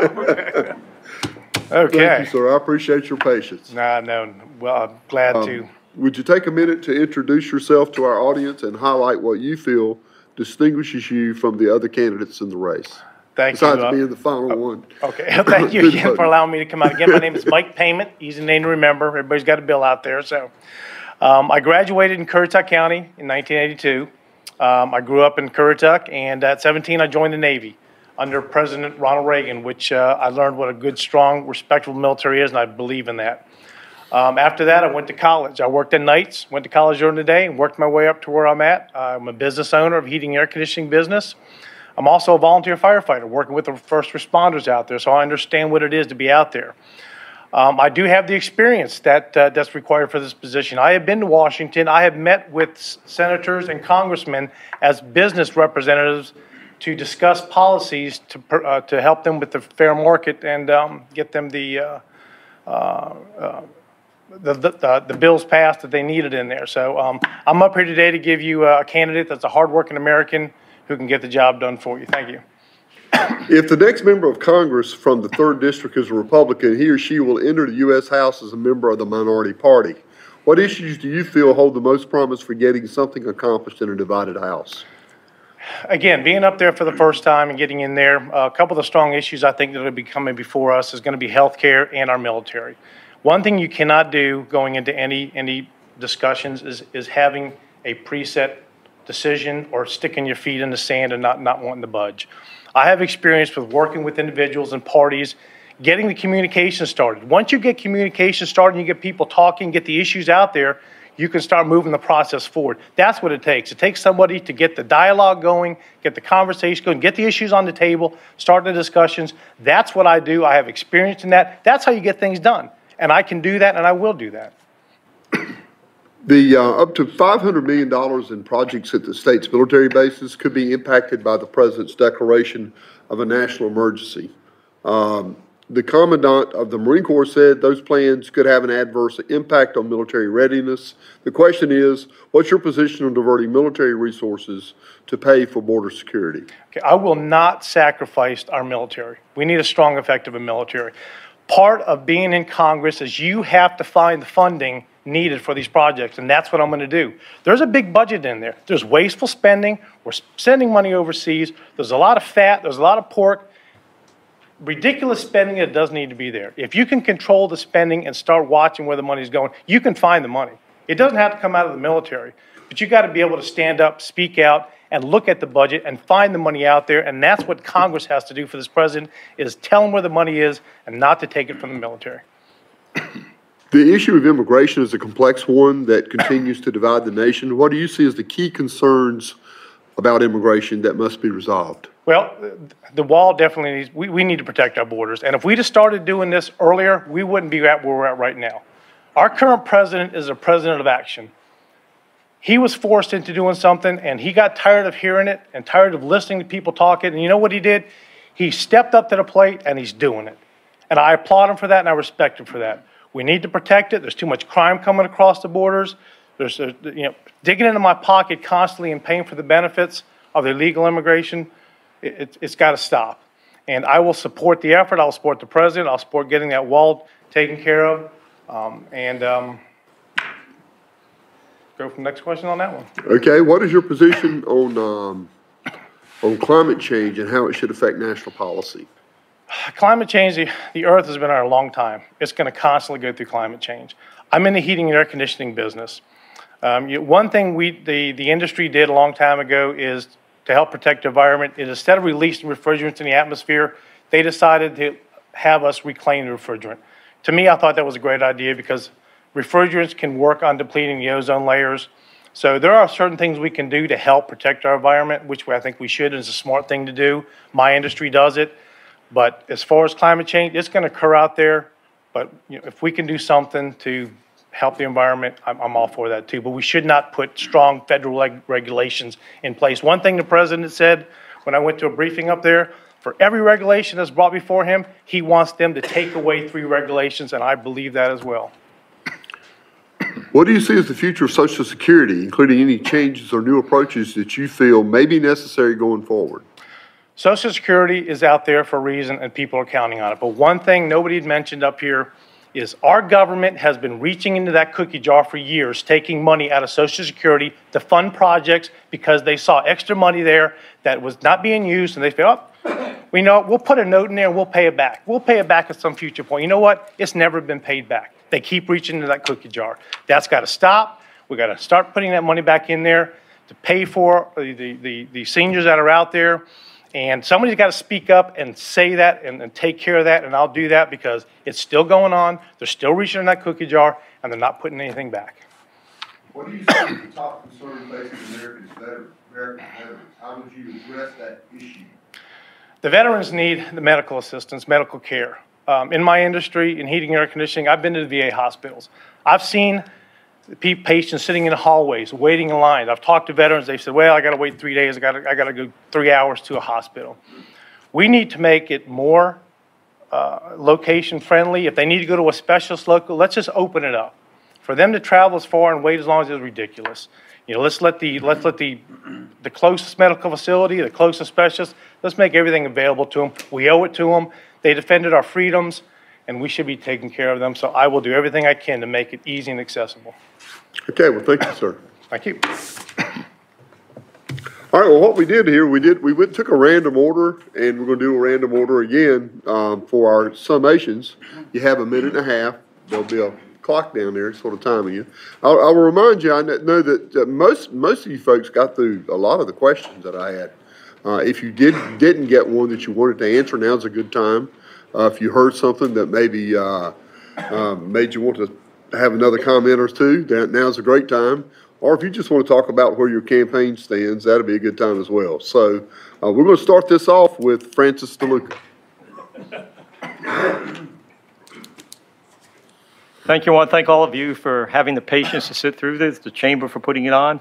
And a little note, this building that you're in used to be a Belk's department store and a gas station. So kind of the history of it. Now it's a beautiful city hall you would never know. I want to follow up on, I didn't get a chance to answer the immigration reform question. Someone said we need to secure our borders before we do any comprehensive immigration reform. Back in the 80s, President Reagan signed an amnesty bill and was told that the border security would come after that. We're still waiting on that border security. So border security first, then that. In terms of what can you do about the military and the money coming out of it? Well, if we send a person up there to be an ally of President Trump, you'll have a lot more sway with the administration when it comes time to dealing out where that money's coming from. And right now, our congressional delegation has some problems with President Trump. So putting someone up there who's a staunch ally. One of the reasons I'm running, Plato said the penalty for not participating in government is to be governed by your inferiors. One of the reasons I ran is I said, if I don't go and do it, I shouldn't look myself in the mirror and complain about what's going on. So that is part of why I did that, along with wanting to go up and help President Trump on the economy, on the wall, and on the military. Thank you. Thank you. And number 2 on the list is Dr. Joan Perry. You all are having to make a difficult decision as you look at the candidates that have been up here this evening. I think I'm different, and I will distinguish myself first, as I mentioned prior, by being a Christian pro-life pediatrician. Secondly, as a political outsider. And thirdly, I believe I bring a unique skill set that's needed in Washington. Because you women who have been mothers and maybe grandmothers know that even in our home, we have to be excellent problem solvers. In the course of raising our family, our 5 sons, we also brought in over 20 individuals who were youth and young adults who just needed the experience of having a stable home. That's problem solving on another level. But then in the private sector, working with families for 3 decades, many of whom have amazing difficulties in their lives, I think I have a unique perspective in that way. Also being so intricately involved in the community, I feel as though I have my pulse on my finger on the pulse of Eastern North Carolina. And I think we need that kind of fresh face in Washington. When I was little, my father would put a Band-Aid on my knee and say, "Wouldn't it be great to be a doctor?" He had a great hope for our country. I've had that privilege, and now I want my children to have the privilege of the same freedoms and choices that we have had, but I see that they're disappearing. I'd like to go to Washington and be a spokesperson for those values. Next up is Phil Law. We've got a lot of problems here in the 3rd District, but I'm uniquely qualified to handle these challenges as a new generation of leadership emerges. As a Marine in Iraq, seeing combat up close, I learned a lot of hard lessons fast. As a businessman, I've learned even more. With my IT background, it uniquely enables me to handle these challenges. Look, I'm running not to replace Walter Jones, because that just can't happen. I'm running because illegal immigration is killing our country. And our veterans, both on and off the battlefield, need help, where they are regulated to a 3rd-class health system when an illegal immigrant can come straight across the border and get immediate attention. Onslow County has a unique opportunity to elect the next congressman from here. Just last year, I ran. I won Onslow County by 15% against a 20-year incumbent and a strong challenger. It can happen. I need your support. God bless you all, and God bless America, because it's worth fighting for. Thank you. Thank you. And let's see if we get this right. Michael Speciale. I've been trying that for I don't know, how many years you've been in the House? A lot. I want to start off by thanking the Chamber for putting this on. I want to thank you for being able to repeat those questions like 20-something times. So that's it. This is not another notch on my belt. This is not for self-aggrandizement. I'm running because the people that I've served for the last 6 or 7 years are happy with what I've done. I told them when I initially ran that I am a conservative.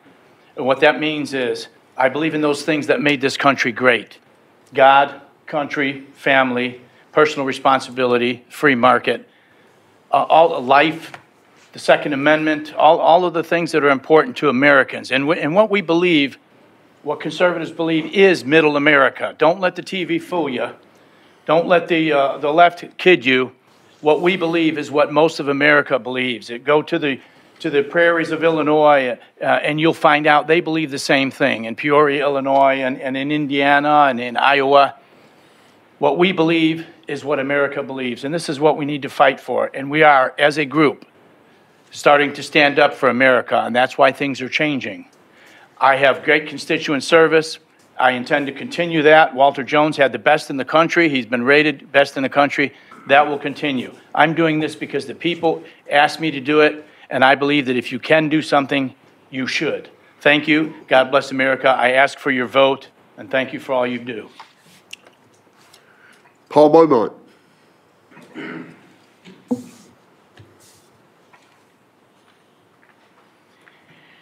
My name is Paul Beaumont. I'm a Currituck County Commissioner. I've been elected to office. That doesn't make me a politician. I haven't been groomed for running for the next step in politics. I'm a guy that comes in to get a job done, and that's why I'm running. There's 3 core phrases that I use to describe my candidacy. I'm a Christian, I'm a conservative, and I'm committed. I'm a Christian as a way of life and as a relationship, not as a merit badge. Because I'm a Christian, I'm pro-life. Life begins at conception. and I have 11 kids to kind of demonstrate that aspect. As a conservative, I believe that there's wasteful spending in our government, that can be used to offset the construction of the wall. The way government funding works and our budget works, the money for the wall probably has to come from facilities and from structures and infrastructure. You can't just cut a budget and apply that money in a different category. Finally, I'm committed. I'm committed to my wife, I'm committed to my family, I'm committed to my district, and I'm committed to the families of this district as well. I would ask for your support. Let me help you become something special in North Carolina. We need infrastructure improvements. I-87 is a classic example that would help bring employment to one of the worst districts of unemployment in this state. Thank you very much. Beaumont for Congress. Graham Boyd.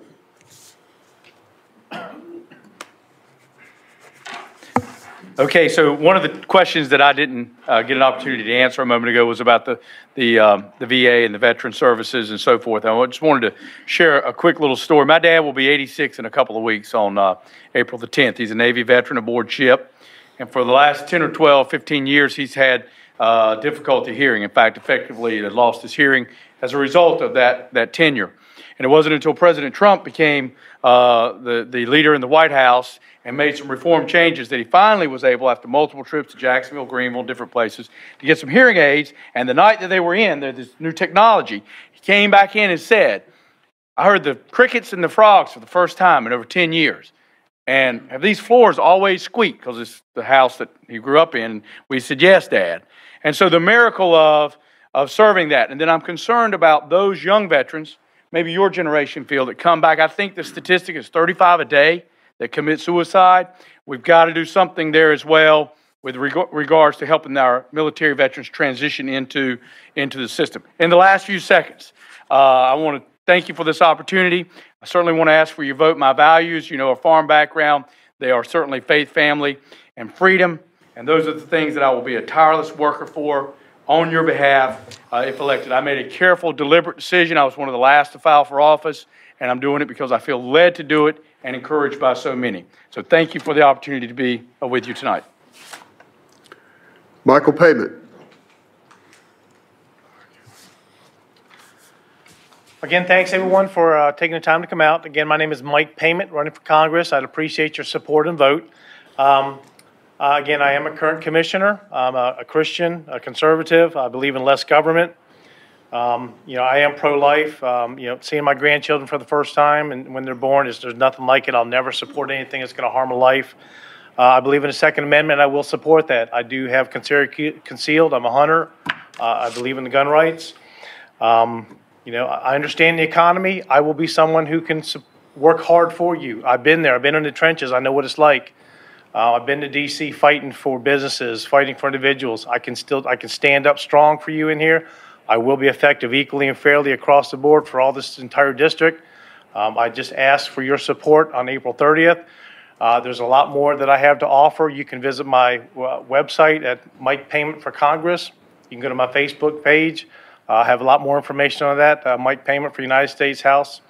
And again, just on April 30th, if you want someone who can represent you and do what I told you I would do, I would appreciate and respectfully ask for your support again. Mike Payment for Congress. Thank you. Gary Sierras. We'll just correct you there. It's Gary Sierras. But let me first say that any one of us up here are preferable to the extremism offered by the Democrats. Let me just get that straight right away. I'm going to quote to you something. The proposed Constitution delegates to the federal government powers which are limited and defined, to the state governments powers which are numerous and indefinite. This was written by James Madison in Federalist 45 in 1788. 230 years later, we have a $4.17 trillion budget of an abomination. Every single dollar of it represents freedom that each one of the people in this room has lost. Every single time we talk about expanding a government program, it means less liberty and less freedom for everyone in this room.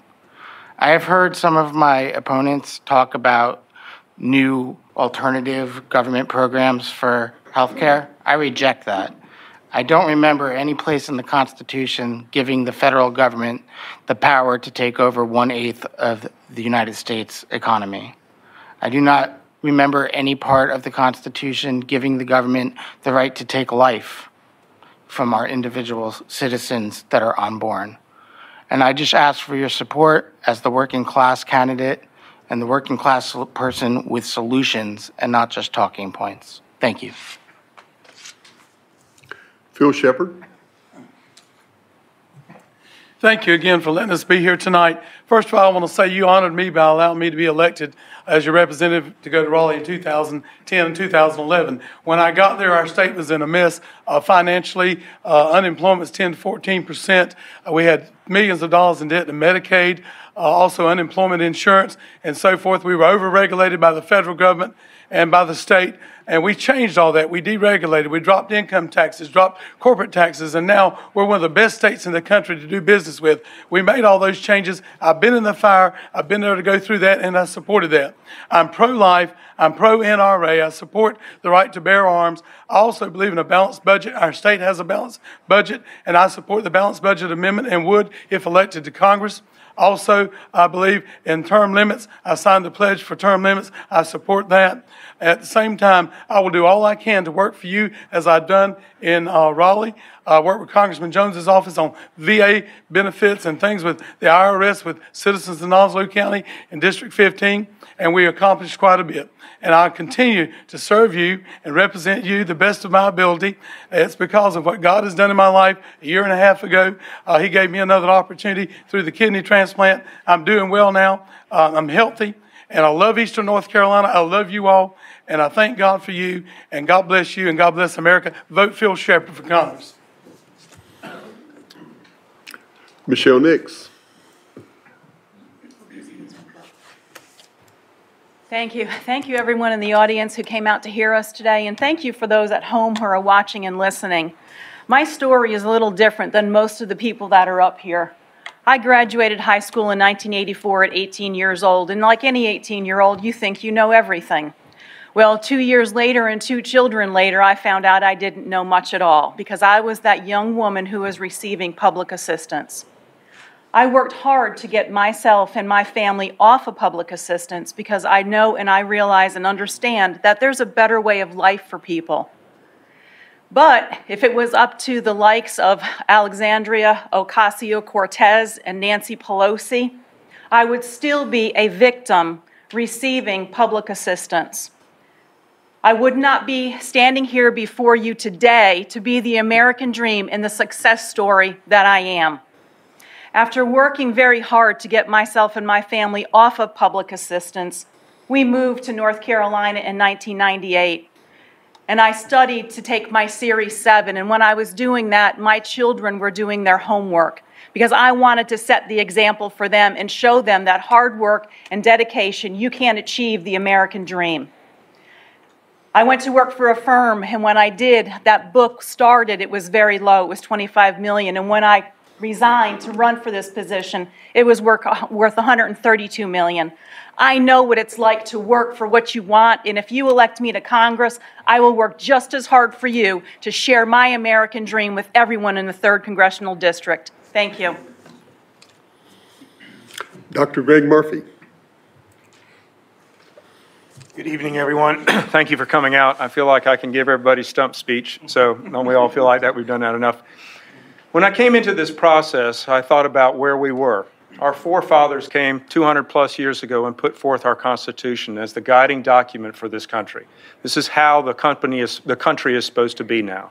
We look at what future we have now for our children and our grandchildren, and personally it scares me. I look at our economy. Our economy is out of control. We cannot keep spending the way that we have. I truly believe that we have to have a balanced budget. And our state actually does it. We actually plan how to pay money for the future. There's no reason our national government shouldn't be able to do that. There is obvious waste in our government, and it goes through an entitlement situation that now we feel like the government should hand us out everything that we need. We're at a crossroads. We're truly at a crossroads in our country where a liberal left is pushing us in so far in one direction that it is horrible for our future. Whoever you represent isn't just one vote that goes to Congress. That one person that you vote to go to Congress needs to be someone that actually takes initiative and can change other people's votes. They have to be persuasive. They have to have the ability to be innovative, to be able to analyze, and actually look at other individuals and persuade them to our conservative values in Eastern North Carolina. I'm Dr. Greg Murphy, and I appreciate your vote for United States Congress. Thank you. Kevin Bako.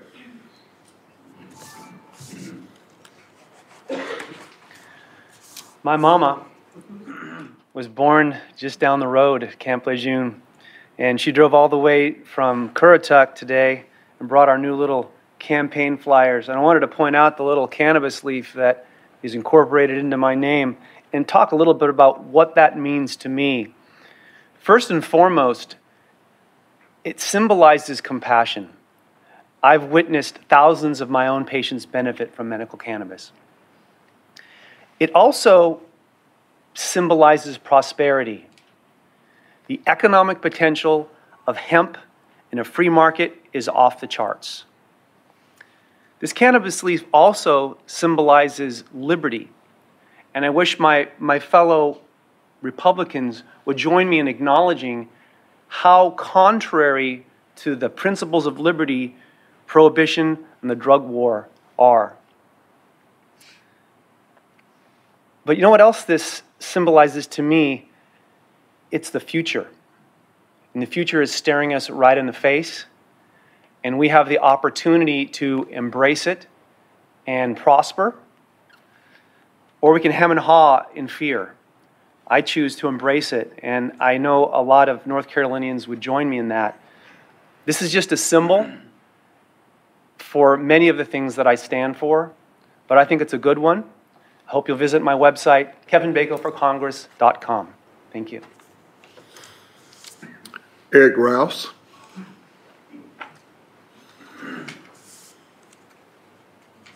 Yeah, Eric Rouse. Rouse for the house. You know, I grew up in Eastern North Carolina farming, so I know a little bit about work. When I was out of school, I had to ride a tractor. And later on in life, when my father started his electrical company, when I was out of school, I had to get up in the morning, jump in a truck, so I could be at a job site at 7 o'clock in Raleigh or at the coast. I know a little bit about working. Grew up my whole life working. That's what you did. That's what I'll do for you when I'm in Congress, if you choose to elect me. One thing, though, whoever does get the nomination, we all need to support them. I think we all agree about that. But if you would, I encourage you to go to my website, rouseforthehouse.com. I'm going to try and say that 3 times before this is over so it'll burn in. But you can learn a lot about me. You can learn a lot about what I've done. As a farmer growing up, I've got a lot of support from the farmers. Joey Carter, who was being sued by the lawyers, is on my side. He believes I can help him out. Michael Hill, who's a farmer, believes I can help him out, and I will. I'll go up there and I'll try and help. I will fight. That's one thing I can do. I've been successful through persistence, and that's what we've got to be. We've got to be persistent, and we've got to wear them down. We've got to get in there and do what's right and get the things that we want. Again, my name is Eric Rouse. Rouse for the house. Thank you. And Celeste Cairns. Got it. Guys, I'm hoping that in my life experiences you will see someone who will represent you well. Something I did not talk about was the life issue. I think everybody up here says they're pro-life. I have no reason to believe that they're not. I will tell you that I've had my hands and feet involved in this issue. I did serve as a volunteer counselor at a crisis pregnancy center, and I also have served on your board of directors here for the Onslow Pregnancy Resource Center for the last 3 years. As an accounting and auditing person, as a CPA, I hope you see in me someone who can do math and can look at the problem with the debt and some of the programs and understand that I will address them. Well, I will say to Mr. Payment, there is no cookie jar. Cookie jar was devoid of cookies long ago. We now have 2 to 3 workers for every beneficiary. We, for the last 9 years or so, have taken in less income in payroll taxes than we're paying out. My 24 years as a military wife, I want you to know that I had to watch my husband as a Green Beret go off to war and deploy, and also wept with the wives whose husbands did not come home. So, I'm not a traditional candidate at all, but I hope you know that I would do my very best to represent this district well. CelesteForCongress.com. Thank you. Thank you, and thank you all. I think they have more than earned a round of applause for sticking with the rules and doing a great job.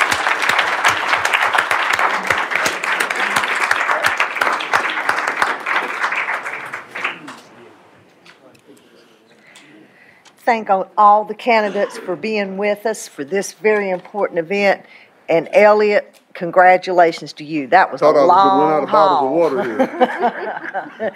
Also, again, we'd like to thank our corporate sponsor, Sanders Ford, the City of Jacksonville for the use of these wonderful facilities and their media services. Now, if you missed any part of the Forum Onslow, just check the listings for G10 for the rebroadcast dates and times. And remember, your vote does count. Absentee ballot request forms are now available online at Onslow County Board of Elections website. You can also find the dates, times, and location for the early one-stop voting. Election Day is April 30th from 6:30 a.m. to 7:30 p.m. at your local precinct. On behalf of the Chamber of Commerce, thank you for joining us for our Meet the Candidates Forum, and this concludes our program.